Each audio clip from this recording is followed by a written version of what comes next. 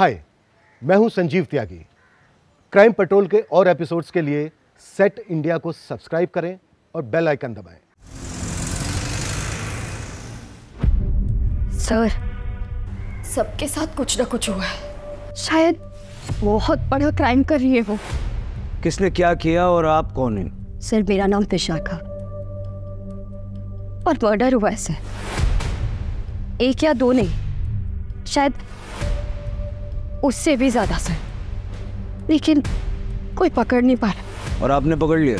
नहीं सर, मैं भी नहीं पकड़ पाया, पर मुझे शक है वो ना हर काम एकदम सफाई से कर रही है सर, और मुझे लगता है ना कि आप भी नहीं पकड़ पाएंगे।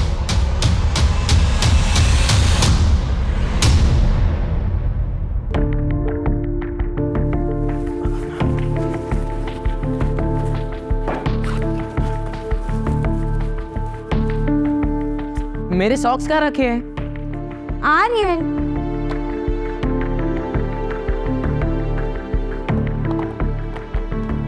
बंद कर, मैं सॉक्स लेके आ रही हूँ। हाँ, जल्दी कर, लेट हो रहा है। पकड़, तू पहन, मैं कर रही हूँ।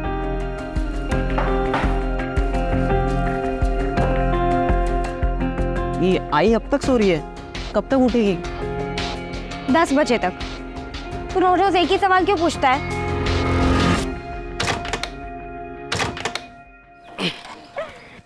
चलो पापा, चलो जल्दी। क्या हुआ? पता नहीं, ये स्टार्ट नहीं हो रही है। लगता है आज ऑटो से जाना पड़ेगा।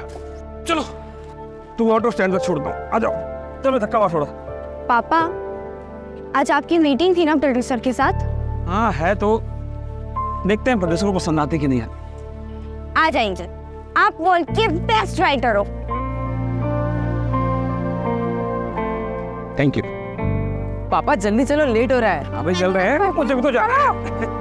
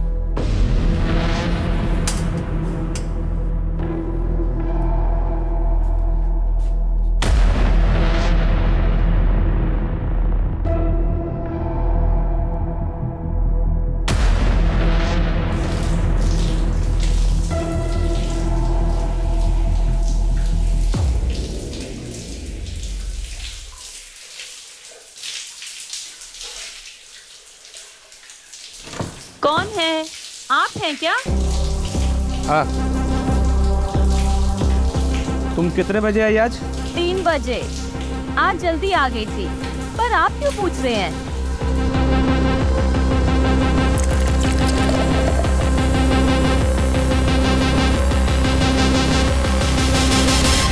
अरे, आज आप जल्दी आ गए। आप तो 11 बजे आने वाले थे ना? हाँ, वो 8 बजे वाली मीटिंग कैंसिल हो गई। प्रोड्यूसर और चैनल का लफड़ा चल रहा, बस में कोई।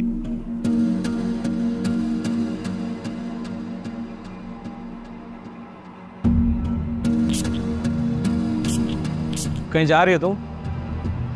हाँ, जरा मार्केट तक जा रही हूँ, बस जल्दी आ जाऊंगी। अच्छा, आपके लिए कुछ लाना है क्या? मुझे कुछ नहीं चाहिए, बच्चे आने वाले हैं, उन्हें भूख लगी होगी, खाना कौन देगा उन्हें?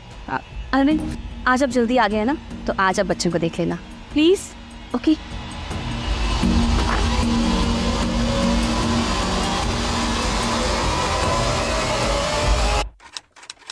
तृष्णा अपने पति मनोज से बहुत प्यार करती है, लेकिन एक दिन मनोज नींद से उठता ही नहीं है। तृष्णा डर जाती है और उसके गले से चीख निकल जाती है और उसकी चीख सुनकर सब लोग इकट्ठा हो जाते हैं। किसी को समझ में नहीं आ रहा था कि मनोज की ऐसे अचानक से मौत कैसे हो गई।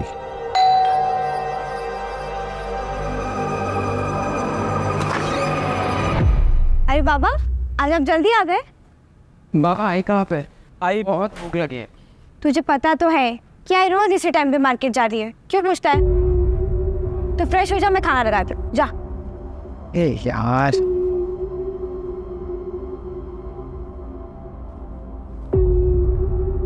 बाबा आप नहीं कहानी लिख रहे हो?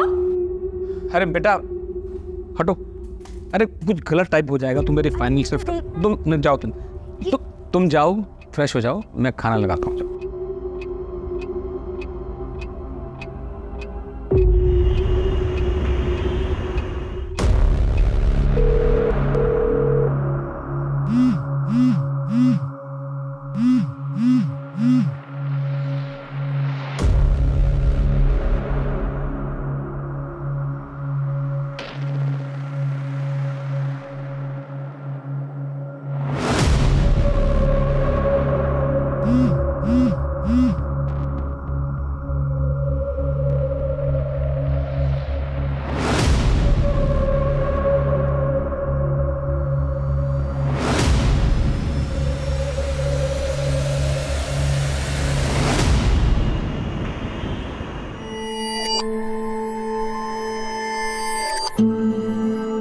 आज नहीं अरविंद, तुम्हारी टी शर्ट ढूंढते ढूंढते ना मैं बहुत थक गई हूँ।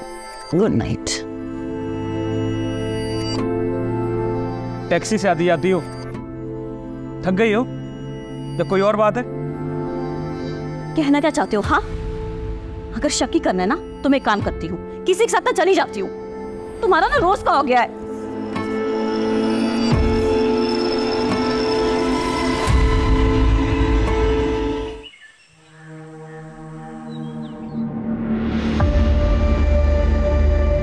अरविंद, मैं अपनी मर्जी से जा रही हूँ, मुझे ढूंढने की कोशिश मत करना।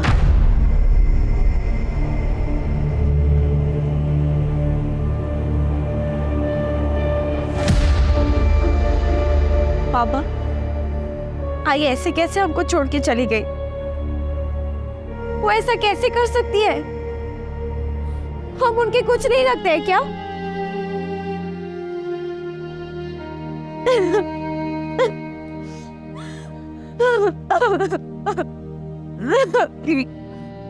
मत रुका, मत। उसने फिर तुम दोनों के बारे में भी नहीं सोचा। शो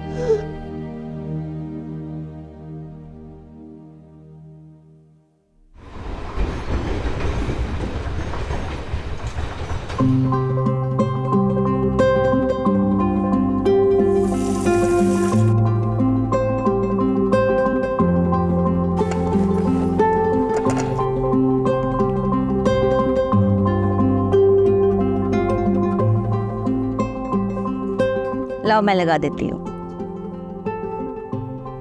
उठो। अरे उठो ना। अच्छा, ये कौन सा तेल है? ऑनलाइन मंगाया है, बोला है 3 हफ्ते में बाल वापस आ जाएंगे। ऐसे थोड़ा ना होता है। रिव्यूज पढ़े, दोस्तों ने बताया और बहुत लोगों ने रिकमेंड किया है। मुझे समझ में नहीं आता कि आपको ये सब करने की क्या जरूरत है। आप मुझे ऐसे ही पसंद है। कैसे? कैसे? कैसे? कैसे? कैसे?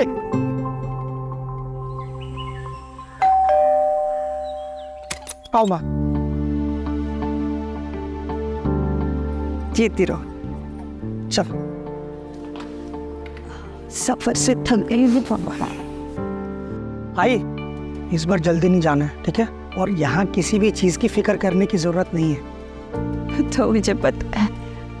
अच्छा सुनो बेटा, वो अपनी गांव की जमीन और घर वो सब मैंने तुम्हारे नाम कर दिए। स्मिता ताई को कुछ नहीं दोगे? उसे क्यों देना? वैसे भी हमारे यहाँ बेटियों को कुछ नहीं दिया जाता। आइस चाय।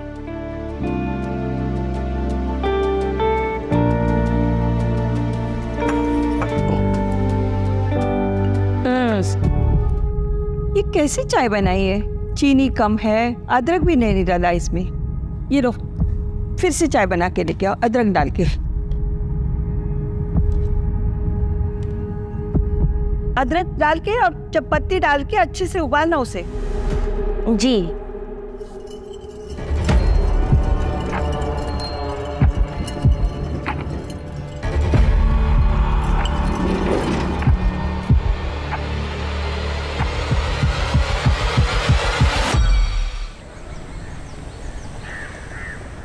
चंद्रेश उठिए, ऑफिस नहीं जाना है क्या? चंद्रेश, चंद्रेश, चंद्रेश, चंद्रेश।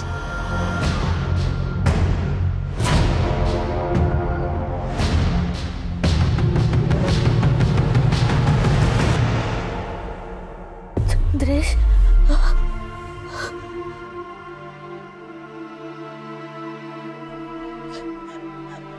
चंद्रेश, चंद्रेश, चंद्रेश। क्या हुआ बेटा? क्यों रो रही हो? चंद्रेश कुछ बोल नहीं रही, सांस नहीं ले रही है। क्या? चंद्रेश, चंद्रेश, क्या हुआ मेरे बेटे को? आपके पास क्या प्रूफ है कि मर्डर हुआ है? सिर्फ शक के बिना पे इन्वेस्टिगेशन नहीं किया जा सकता। आप ये बताइए कि आपने पकड़ा कैसे और आपका इस क्राइम से रिश्ता क्या है?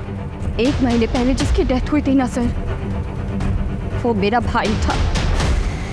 और मुझे ऐसा लगता है ना कि उसके फियांसे ने उसका मर्डर किया है सर।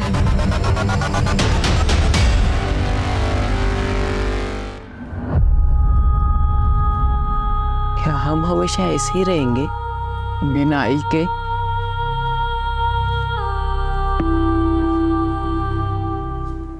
दादा, तुम्हें क्या लगता है क्या हुआ होगा आई के साथ? वो तो यहाँ कितनी खुश थी। मेरे फ्रेंड्स कह रहे थे कि हमारे आई को बाबा नहीं मारा है, वो खुद से कहीं नहीं गई है। पुलिस को तृष्णा मर्डर केस क्लोज करना पड़ा क्योंकि उन्हें कोई सबूत नहीं मिला।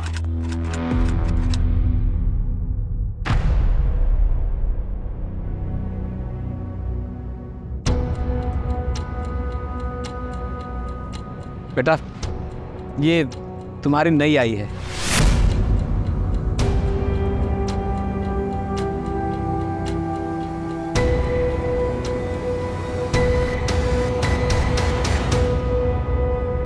ये इतनी शातिर औरत काम क्या करती है? हॉस्पिटल में हेड स्टाफ है सर। तू पिछले 5 साल में किसी को डाउट नहीं हुआ ये मर्डर पे मर्डर किए जा रही है? वही तो सर, किसी को कुछ नहीं पता चल रहा है। इससे पहले किसी और की जान जाए ना सर, आप प्लीज उसे पकड़िए। देखो विशाखा, कानून हमें इस बात की इजाजत नहीं देता कि हम किसी को भी अरेस्ट कर लें। सबूत चाहिए होगा। तो सर सबूत ढूंढिए ना, इसलिए तो मैं आपके पास आई हूँ। अच्छा, कमाल है, तो बहुत अच्छी बात है। अच्छा, ये तो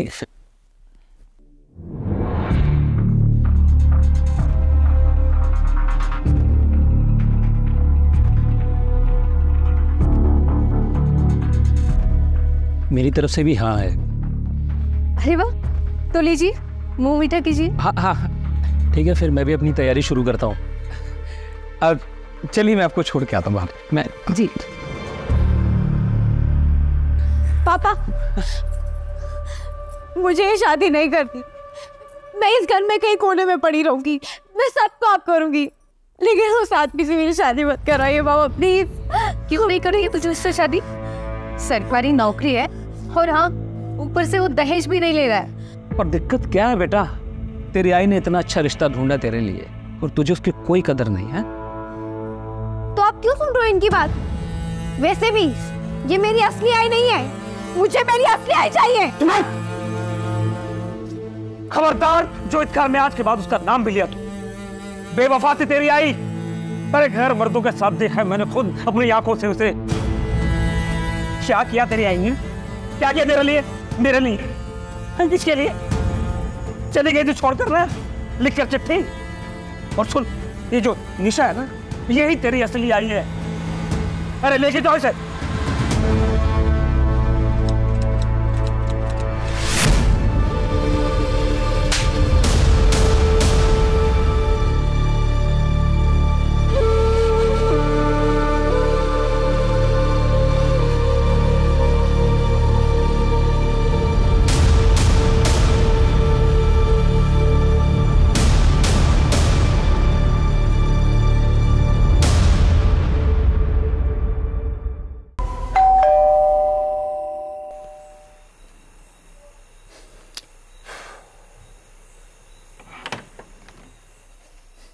क्या हो रहा है? आई मंदिर गई है।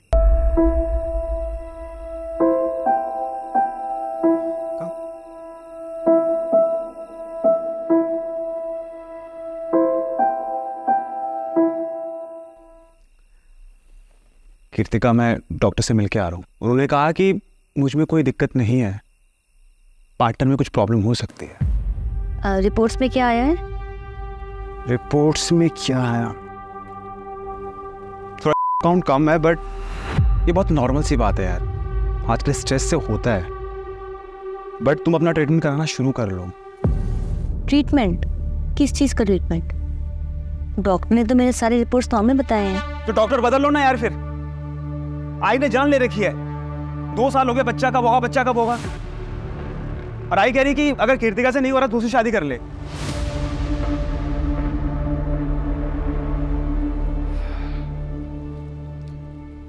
कीर्तिका, मैंने आई को समझा दिया है कि मुझे नहीं कर रही दूसरी शादी यार। मैं तुम्हारे साथ रहना चाहता हूं, मैं तुमसे बहुत प्यार करता हूं, बट तुम भी तो समझो ना। मैं समझती हूँ, कोई सॉल्यूशन निकालती हूँ। कल डॉक्टर को दिखाओ दो तुम। I love you. I love you too.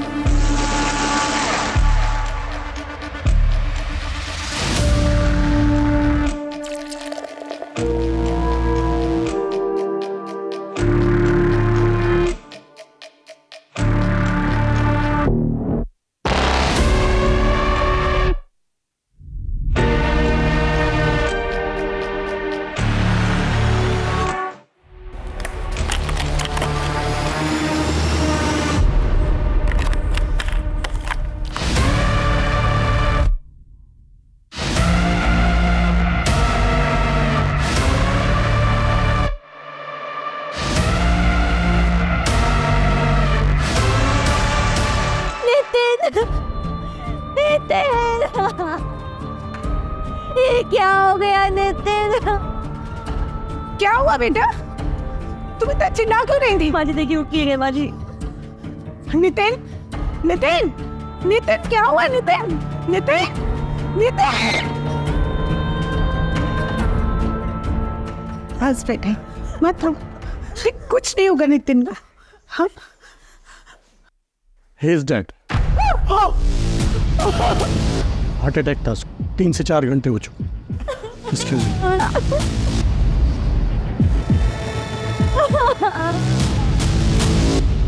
बेटा, क्या हुआ? बाबा, रात को हार्ट अटैक आ गया उनको, हमें पता ही नहीं चला। Heart attack? नहीं होती मेरे साथ।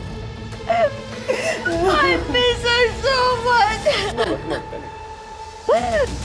आप मुझे छोड़ के चले जाते, पहले आई और अब नितिन। विशाखा, चंद्रेश और नितिन की मौत नेचुरल थी। दोनों को डेड डिक्लेयर करने वाले डॉक्टर से मैंने बात की, देखो, अगर मर्डर होता तो बॉडी पे स्ट्रगल के मार्क्स होते या खून में कोई एलिमेंट होता, लेकिन सारे पैरामीटर्स वही थे जो हार्ट अटैक के केस में होते हैं। सर, उसके दोनों हस्बैंड्स की एक ही तरीके से मौत हुई।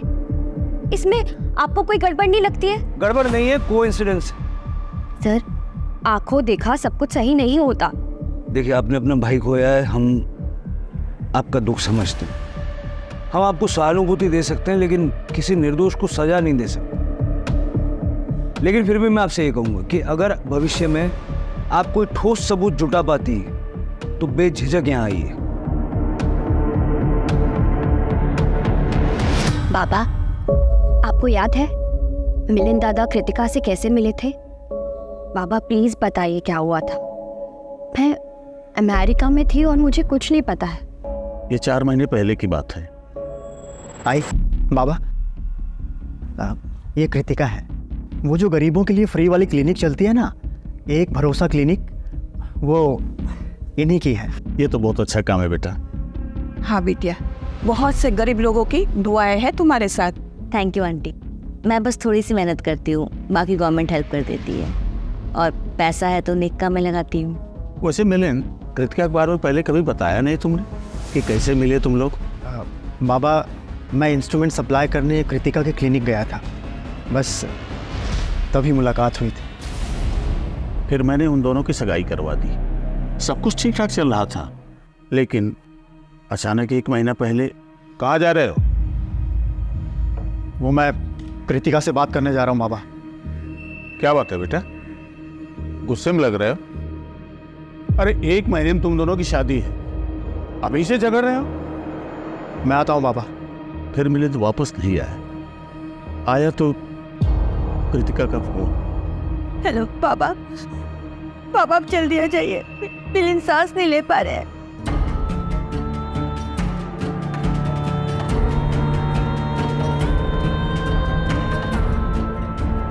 डॉक्टर ने हार्ट अटैक बताया था।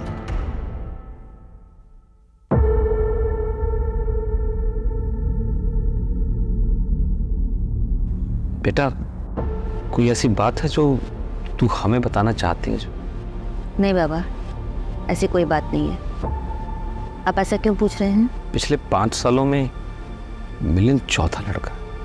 पहले विकास, चंद्रेश, फिर नितिन और मिलिंद। तो आपको लगता है सबको मैंने मारा है? नहीं बेटा, हम ऐसा नहीं सोच रहे, पर बाकी लोग सोच रहे हैं। प्रूफ है किसी के पास? नहीं ना, तो मैंने कुछ नहीं किया है।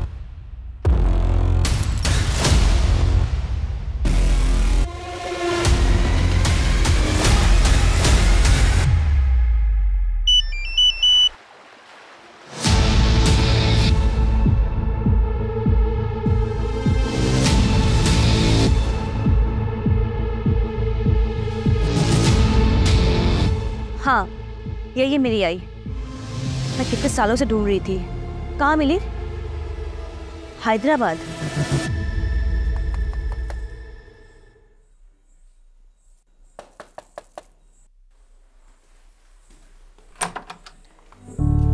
जी कहिए।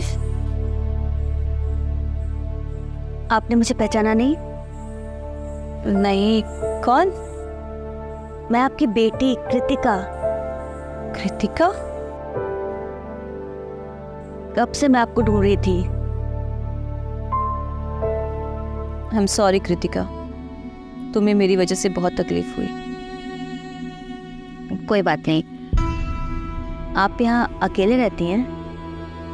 और ये घर मेरे एक्स हस्बैंड का है, वो अब इस दुनिया में नहीं रहे। अब मैं यहाँ पे अकेली रहती हूँ।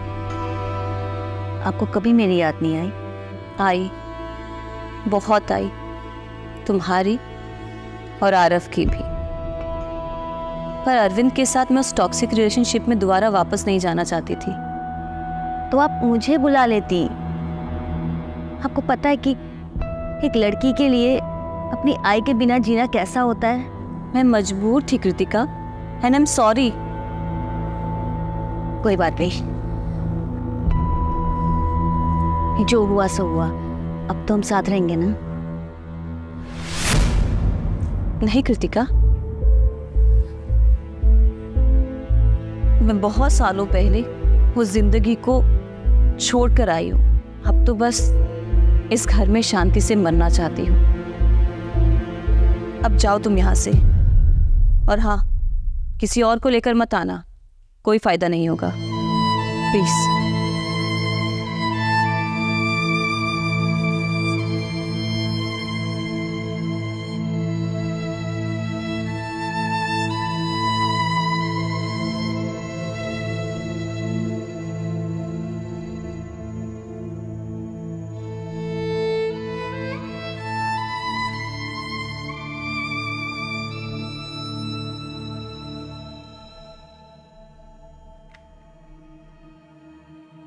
कृतिका की पहली शादी 2016 में विकास के साथ हुई।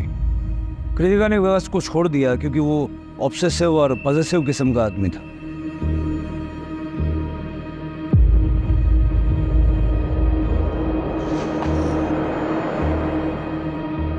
दूसरा हस्बैंड चंद्रेश टेक्सटाइल मिल में काम करता था। एक रात अचानक हार्ट अटैक आने से मर गया। तीसरा हस्बैंड नितिन मल्टीनेशनल कंपनी में HR हेड, उसे भी एक रात अचानक हार्ट अटैक आया। नितिन, नितिन, नितिन, क्या हुआ नितिन? अब दूसरे हस्बैंड चंद्रेश की मां ने चंद्रेश और कृतिका के नाम पे एक प्रॉपर्टी ट्रांसफर की, और तीसरे हस्बैंड नितिन के पास पुणे का एक फ्लैट बेचकर 1.5 करोड़ रुपए आया हुआ था। और हस्बैंड्स की डेथ के बाद पूरे पैसे कृतिका के अकाउंट में ट्रांसफर हुए। जैसे वो गरीबों की सेवा में खर्च कर रही है, तो पैसा तो मोटिव नहीं हो सकता। लेकिन सर, सोचने वाली बात यह है कि अगर कृतिका ने ये मर्डर्स किए भी हैं तो कैसे किए हम, और हम पूछेंगे क्या? अब विशाखा ने मिलिंद की मौत को लेकर FIR दर्ज करवाई है, पूछताछ तो करनी पड़ेगी।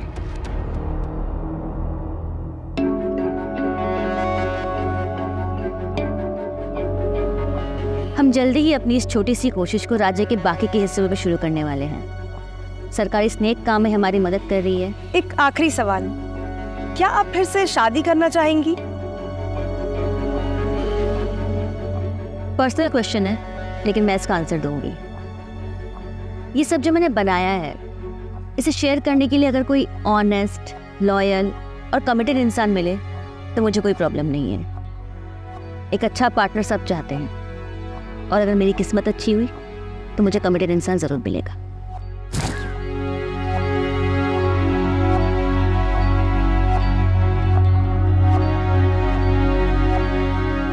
नमस्ते। बताइए सर, मैं आपकी कैसे हेल्प कर सकती हूँ? आप खुद आए हैं तो जरूर कोई खास वजह होगी। एक FIR है आपके अगेंस्ट। FIR? आपके एक्स फियांस की बहन विशाखा ने फाइल की है। उसने आपका नाम लिया है। उसे लगता है कि मिलिंद की डेथ नेचुरल नहीं थी, उनका मर्डर हुआ है। अरे माँ जी, क्या कर रही हैं आप? आशीर्वाद तो मुझे आपका लेना चाहिए। मुझे आशीर्वाद दीजिए कि मेरी अच्छी किस्मत हो। विशाखा को लगता है कि मिलिंद का मर्डर हुआ है, और आपको क्या लगता है? जिस दिन मिलिंद को हार्ट अटैक आया उस दिन क्या हुआ था? तुमने मुझे धोखा दिया। मुझे क्यों नहीं बताया कि तुम्हारी पहले ही 3 बार शादी हो चुकी है? मिलिंद, मैं एक पब्लिक फिगर हूँ। ऑनलाइन मेरा पेज है, वहाँ सब इंफॉर्मेशंस है। तुमने मुझे प्रपोज किया तो मुझे तो ऐसे लगेगा ना कि तुम्हें सब पता है। मैं तुम्हारे साथ और नहीं रह सकता। तुम वर्जिन नहीं हो, और मुझे ये बात पता नहीं थी। तो अब पता है ना, अब क्या करना है? अगर तुम्हें ये बात इतना ही अफेक्ट कर रही है तो हमें अलग हो जाना चाहिए। अभी शादी नहीं हुई है, अभी आसान रहेगा। बताओ क्या करना है? मुझे कुछ समझ नहीं आ रहा। मैं प्यार करता हूं तुमसे। अलग होना भी मेरे लिए आसान नहीं है। मैं जानती हूँ मिलिंद, मैं भी तुमसे बहुत प्यार करती हूँ, लेकिन मैं तुम्हें ऐसे नहीं देख सकती। तुम्हें डिसाइड करना होगा।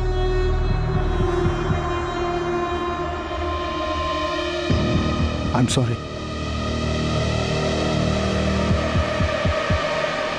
I love you. फिर उस दिन वो खाते हुए गिर गए।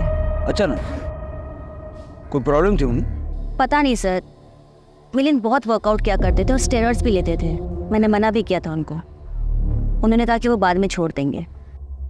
सर मैं समझती हूँ कि विशाखा यूएस में थी, उसके लिए एक्सेप्ट करना बहुत मुश्किल है, लेकिन वो नहीं समझ रही कि मिलिंद के जाने का मुझे भी बहुत दुख है। मैडम सब वेट कर रहे हैं। ठीक है, हम चलते हैं।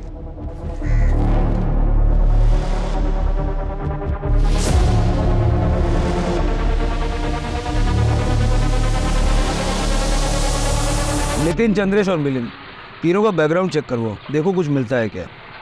सर इतनी पुरानी बात क्या ही पता चलेगा, पर हमारे पास तो डेड बॉडीज भी नहीं है, साबित क्या करेंगे? तब के तब देखेंगे। अगर विशाखा की बात में जरा सी भी सच्चाई है तो कृतिका 3 मर्डर करके समाज की नजरों में मसीहा बन के हमारी आंखों में धूल झोंक रही है। सर जैसा आप सोच रहे, अगर वैसा है भी तो हमें अब तो ना क्राइम सीन मिलेगा, ना वेपन्स मिलेंगे, ना ही एविडेंस। मोटिव तो मिलेगा, वो तो बदला भी नहीं जा सकता। मोटिव पता लगा फिर सारी कहानी अपने आप खुल जाएगी। मिलिंद का पोस्टमार्टम मैंने ही किया था, कोई फाउल प्ले नहीं था उसमें। हाँ, उसने ड्रिंक किया था, उसकी वजह से उसके ब्लड में अल्कोहल पाया गया। और नितिन को मैंने ही डेड डिक्लेयर किया, उसमें भी कोई फाउल प्ले नहीं। और जो आपने चंद्रेश की मेडिकल फाइल मुझे भिजवाई थी वो मैंने पढ़ी, उसके डॉक्टर से भी मेरे बात, उसमें भी कोई पॉइजन नहीं था और ना ही कोई कार्डिक अरेस्ट रिड्यूस करने की कोई मेडिसिन थी, सब क्लीन। अरे श्योर? हाँ, मैंने खुद चेक किया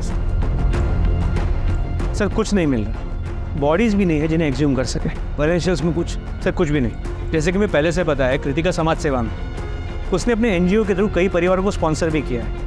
उनके बच्चों की पढ़ाई, महीने के घर का कर्ज उसी का एनजीओ उठाता है। मोटिव पैसा तो नहीं है, एक बार मोटिव पता लग जाए ना तो फिर आगे का रास्ता भी मिलेगा। सर मोटिव जो भी रहा, इस तरह 3-3 मर्डर्स करना, वो भी अपने हस्बैंड और मंगेतर का, सर मुश्किल लगता है। कुछ तो है सूरज, जहाँ तक हम पहुँच नहीं पा रहे। सर कहीं ऐसा तो नहीं कि विशाखा की बात पे विश्वास करके हम जल्दबाजी में कोई कदम उठा रहे हैं? क्योंकि हमने बिना किसी सॉलिड ग्राउंड्स के कृतिका के खिलाफ कोई भी कार्रवाई की तो बैकफायर भी हो सकता है, क्योंकि अच्छी खासी मीडिया कवरेज होगी।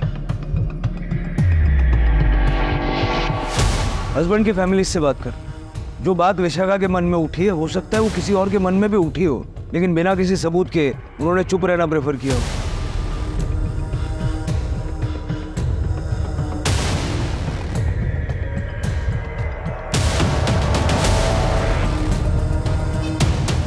विशाखा के फैलाए भ्रम पे कुछ ज्यादा ही भरोसा कर लिया हमने। जी सर, मुझे भी लगता है कि अगर कृतिका ने मर्डर्स किए होते कोई ना कोई सुराग तो जरूर छोड़ती। यहाँ तो सब कुछ क्लीन है, तो केस क्लोज करने के अलावा कोई ऑप्शन नहीं बचता। बाबा, आप लोगों के जॉइंट पेन कैसा है? पहले से बेहतर है? पहले से और ज़्यादा बढ़ गए। क्या कर सकते हैं, उम्र भी हो गई है।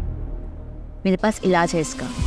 अभी कुछ पेशेंट्स पे ट्राई किया है, लेकिन 100% रिजल्ट है। जर्मनी से मंगवाया है, आप लोगों पे ट्राई करती हूँ।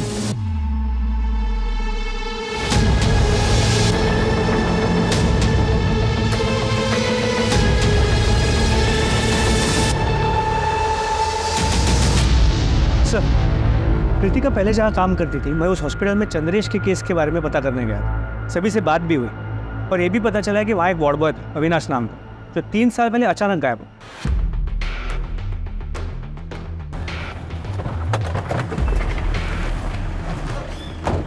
पता नहीं सर, वो वार्ड बॉय तो काम पर आना बंद कर दिया था। फिर बाद में मैंने भी काफ़ी पता लगाने की कोशिश की, लेकिन कुछ पता चला नहीं सर। वो रहता कहाँ? हॉस्पिटल क्वार्टर्स में ही रहता था, लेकिन एक दिन वो कहीं चला गया। एक्चुअली उस समय हॉस्पिटल में चोरी भी हुआ था, तो मुझे ऐसा लगा शायद चोरी उसी ने की है। क्या क्या चुराया गया? इतना तो याद नहीं सर। हाँ, लेकिन हमने लोकल पुलिस में कंप्लेंट जरूर किया था।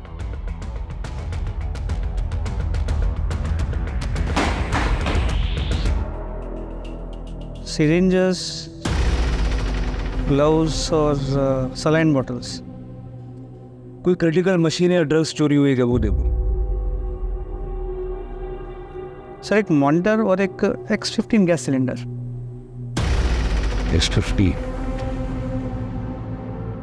सूरज, ये कृतिका के बचपन में कोई इंसिडेंस हुआ था ना? क्या हुआ था? सर कृतिका की माँ सविता अपने पति अरविंद और दोनों बच्चों को छोड़ के चली गई थी। कृतिका तब शायद 14 साल की थी। मैंने पड़ोसियों से बात की, उन्होंने कहा कि सविता काफ़ी अजीब सी औरत थी, अपने बच्चों से भी लगाव नहीं था। ये जो सारा रायता फैला है, ये सविता का तो काम नहीं।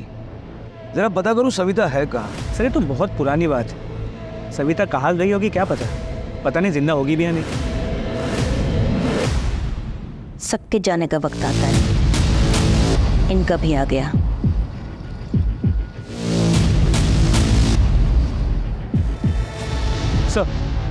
सर एक बैंक अकाउंट मिला है जो सविता के पैन नंबर से लिंक्ड है, एड्रेस हैदराबाद का है। इंटरेस्टिंग बात यह है कि कृतिका पिछले हफ्ते हैदराबाद गई थी। हैदराबाद पुलिस से कांटेक्ट करो। सर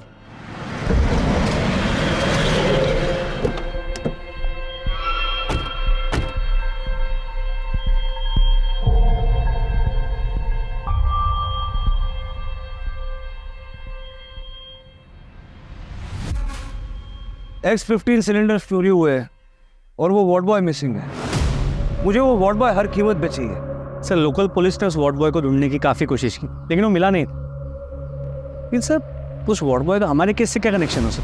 जोशी कृतिका ने 3 मर्डर किए। जानते हो कभी किसी को उस पर शक क्यों नहीं हुआ? क्योंकि जो वेपन यूज हुआ वो ऑर्डिनरी नहीं था। हेलो, क्या? सर हैदराबाद पुलिस सविता के घर गई।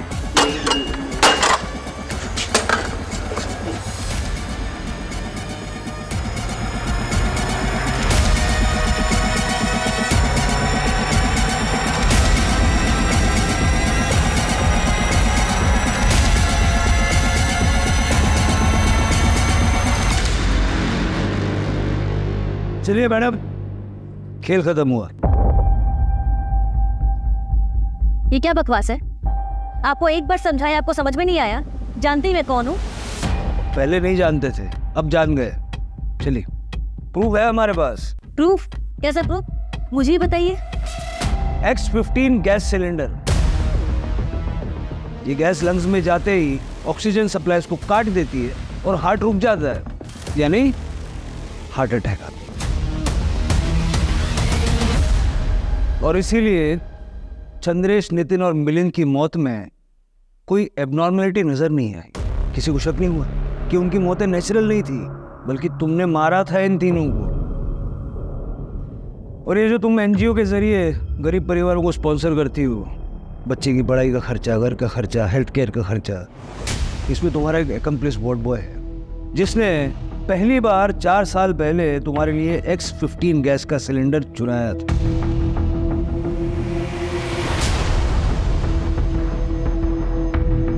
और जिसको चुप रहने का हर महीने तुम पैसे चुकाती हो, उसको भी पकड़ लिया हमने। और मैंने ये सब क्यों किया है? पैसों के लिए ना। चंद्रेश का अफेयर था ऑफिस के सेक्रेटरी के साथ। नितिन बच्चे के लिए दूसरी शादी करना चाहता था और मिलिंद ने तुमसे सारे रिश्ते तोड़ लिए थे। ये तीनों दूर जा रहे थे तुमसे, ठीक वैसे ही जैसे बचपन में तुम्हारी आई तुम्हें छोड़कर गई थी।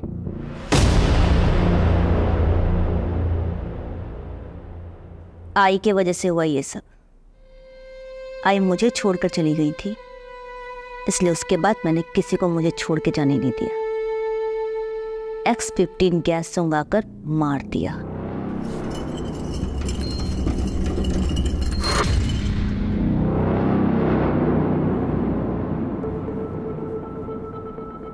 ये क्या है कृतिका? एक जर्मनी से ट्रीटमेंट मंगवाया है, 4 सेशंस में बाल आ जाएंगे। सच में? चलो लेडी, इससे ना 1 हफ्ते में ठीक हो जाता है। कुछ भी? अरे जर्मनी के साइंटिस्ट ने इन्वेंट किया है। देखो ना, मैं भी तो अपना इलाज करवा रही हूँ ना, एक बार से भी ट्राई करते हैं प्लीज। आई के साथ क्या किया? अब जाओ तुम यहाँ से।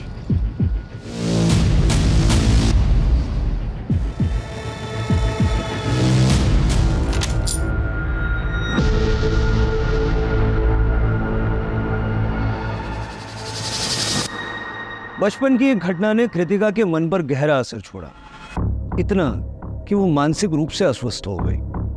उसने इस गलत बात को ईगो बना लिया कि कोई उसे कभी ना नहीं कह सकता, ना ही उसे छोड़कर जा सकता। पूछताछ के दौरान हमें पता चला कि कृतिका आर्थराइटिस के इलाज के बहाने अपने पिता और सौतेली माँ को भी मारने वाली थी, लेकिन वो ऐसा कर पाती इससे पहले हम उस तक पहुंच गए। For more updates, subscribe to our channel, click the show links and enjoy watching the videos.